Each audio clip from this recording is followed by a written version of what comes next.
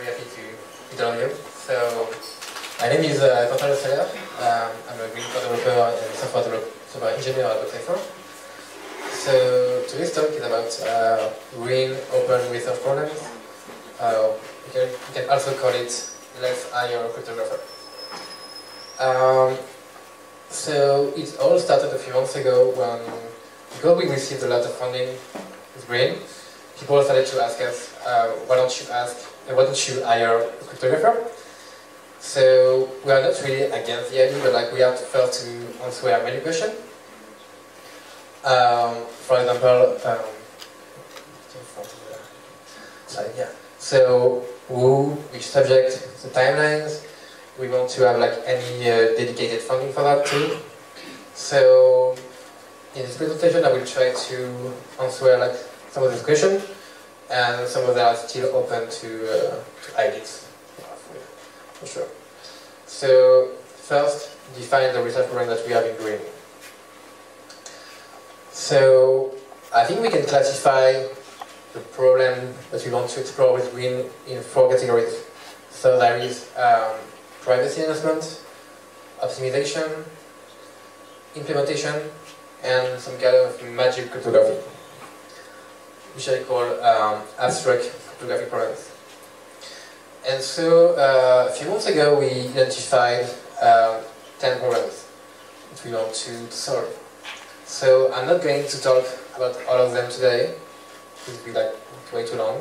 So there is a link on the Grin wiki, but actually now when you go to grin.nw, there is a direct link when you can click on research, and you will see this list completely.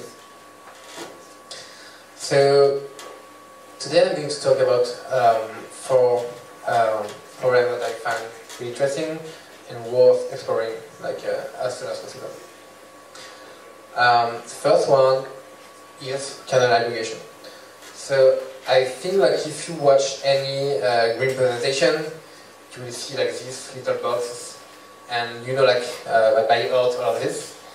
So basically, like when you look at the Grin blockchain, you will see there is always this piece of data that stays all the time, which is called the kernels, and you need to keep them in order to verify the chain. So basically, the idea of this open research program is to find a way to get rid of them, or like try to put them together to like lower the size of the Grin blockchain. So I don't know, for example, you can maybe merge them together. There is some idea with BLS that he's going to talk about to do that, or maybe like get rid of them. Or the thing is like, if we get rid of them, we lose also what is called scriptless scripts, which are defined in the kernel. So yeah, basically this is like the first research problem that I find really interesting. It's like, again, you have this piece of data, you cannot discard it, you cannot remove it, but maybe you can do something with it. You can take away, maybe find to identify potential ways to aggregate them, remove them in the future. The second research problem that I want to talk about is I think maybe one of the most important programs that we have right now with Grin, and Daniel talked about it like a bit earlier. It's like when you look on the network, you have like Grin transaction input and outputs, and also kernels. And when you like listen on the network, you can see clearly. You can see like the input outputs, and you can easily. Not trivially. It's not trivial, but like you can define entities, and you can say, oh, okay, this guy has like this input output, this other guy too, but you won't be able to say who, you won't be able to tell like which amount, but it's still possible to do like this kind of clustering, let's say. And so the current situation for that is, in fact, is not great. So basically, the goal is to find a way to reduce the negativity of inputs on chain.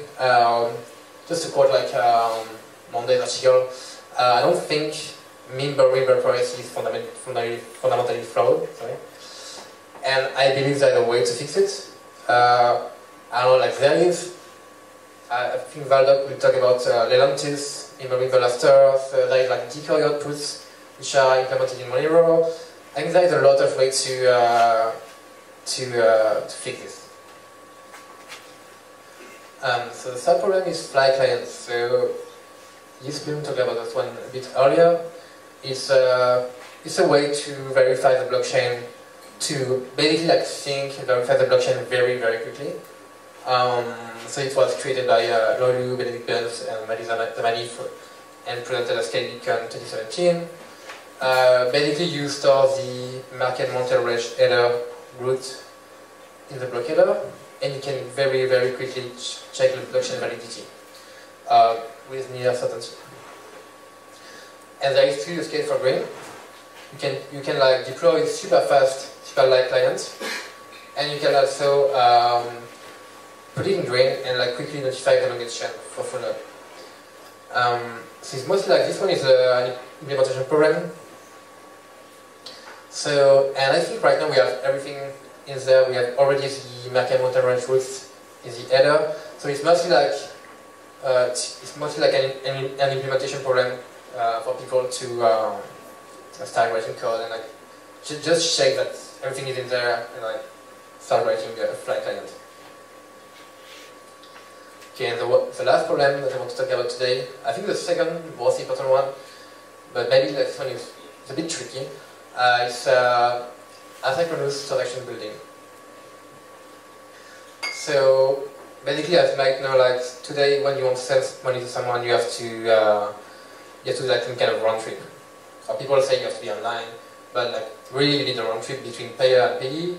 So, or like the other way around when you do an invoice. So basically, like the idea is to find a way to do like transaction like offline. So there have been like several research attempts to fix this. There is the idea of federated relays in 1.7.13, or there is the idea of Beam shared bulletin board system. And the goal is to find a way to do like transaction asynchronously and a robust and privacy preserving method. So it's not easy to have like the middle ground between those three. They did draft RFC by David Brackett about like defining a higher level of this. Also linked with the Tor relays too.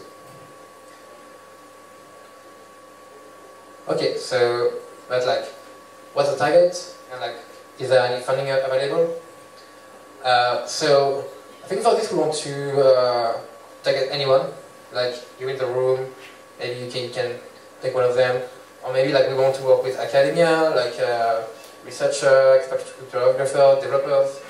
So basically anyone. And is there any funding? So I think we can say there is something available in the Grin General Fund. I would say there is some reasonable requirements that we want to have. It's like you have some kind of track record, clear objective, clear plan. The plan is also a time constraint, like not a 5-year contract, for example. And if you're interested, you can join us on Keybase and say, I want to work on this, whatever, or you can talk to us after. And the last part is what's next. So basically, like now we know that we have all of these programs. What do we do? So I think it's going to be a bit short on this. So what we want to do right now is like to increase visibility of all the programs. And so that, I told you before, there's a new page on the website, which is when you click on research. But like I just opened yesterday a new issue on the Mimberry website repo. So basically, like we want to hear your suggestion, what we can do to onboard like researcher, like a cryptographer with us. So maybe we can do something like Monero, like funding like Monero, or maybe like we can do bounty, like put a price on a project. I don't know. So this is still open, and like I think we are eager to hear your proposition here. Yeah, that's it. Thank you.